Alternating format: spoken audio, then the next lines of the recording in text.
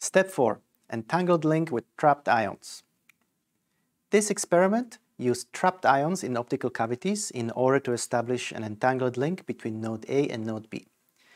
This experiment was performed by Kurtiansky and his collaborators very recently in 2023 at the University of Innsbruck in Austria. The ions that they used were two calcium-40 ions, and they placed them in optical cavities located at node A over here on the campus of Innsbruck University and node B over here. The separation between the nodes was 230 meters, but the length of the fiber that was used to carry the photons between the nodes was 520 meters. Here's a schematic view of the experiment. We've got two computational end nodes, ion A and ion B, that are both made to emit photons. This created a stationary qubit to flying qubit entanglement. And then the flying qubits were directed towards the BSA between the nodes where they were made to interfere. Node A only had the computational end node, while node B had both access to the computational end node as well as the BSA. I hope you recognize this as the memory-memory link architecture which we discussed in this module. The ion photon entangled state after the emission, so this is the state after A is made to emit a photon and also after B is made to emit a photon, is given by the following superposition. It's a superposition between the ion being in a state D and the photon being vertically polarized, or the ion being in a state D' and the photon being horizontally polarized.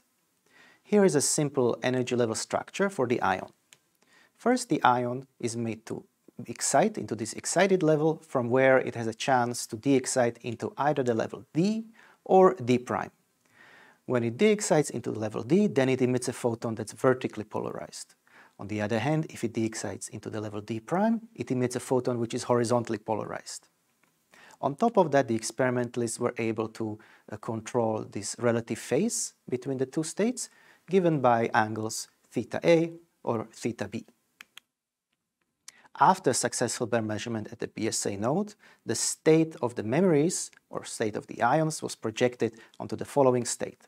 It's either psi plus state or a psi minus state, again depending on the outcome at the BSA.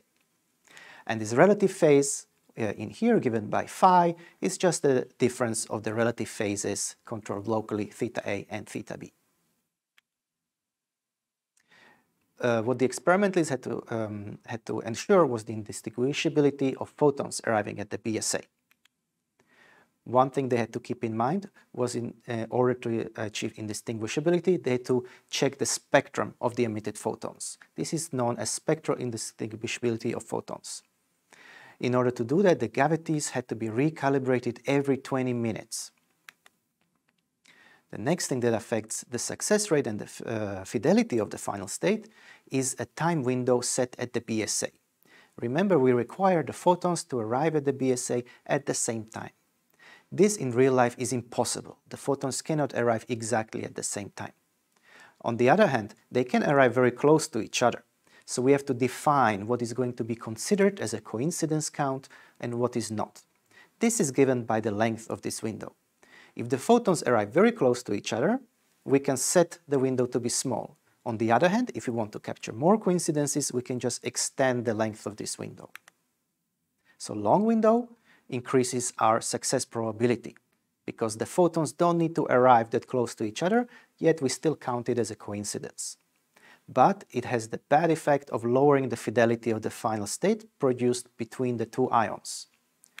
And similarly, shorter window lowers our probability of success, but ensures that the ions are entangled with much higher fidelity. Here are some numbers about the experiment. The ion-ion entangled state was characterized by state tomography, which was then used to calculate the fidelity of the state. For a window set to be 17.5 microseconds, the experimentalists performed 13.6 million attempts, given 4,470 coincidence counts at the BSA. This is a probability of success of only 0.033%. And the generation rate of entangled link between the ions was about half a hertz.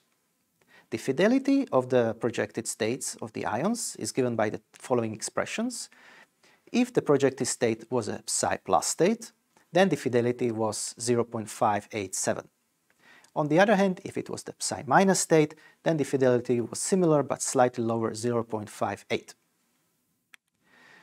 When the window at the BSA was decreased just a mere microsecond, again, the same number of counts resulted in a much lower coincidence count of 555.